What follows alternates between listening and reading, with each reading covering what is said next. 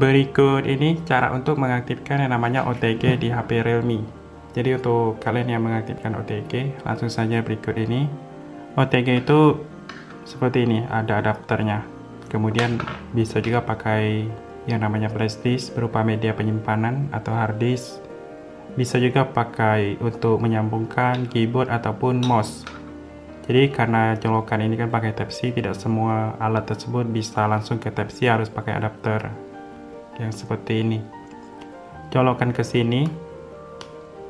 Kemudian di bagian pengaturan HP Realme-nya ketik di bagian pencarian ini.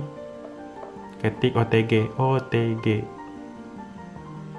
Nah, itu ada koneksi OTG di bagian pengaturan tambahan. Nah, ini aktifkan. Atau dia berada di sini. Pengaturan tambahan. Nah, di sini ada koneksi OTG. Yang ini. Nah, kalian masukkan saja alat OTG-nya. Di sini saya contohkan di flash disk. Nah, dia langsung mengalihkan ke file manager. Ini ada OTG di bawah sudah terdeteksi. Nah, di sini ada OTG. Jadi kalau berupa media penyimpanan, kita kalau ingin melepas harus di-eject. Tarik panel notifikasi di sini. Nah, klik untuk mencabut perangkat USB dengan aman. Ketuk saja. Tapi kalau berupa yang namanya mouse, kemudian perangkat lain yang tidak ada berupa media penyimpanan, itu langsung cabut juga bisa. Jadi seperti itu.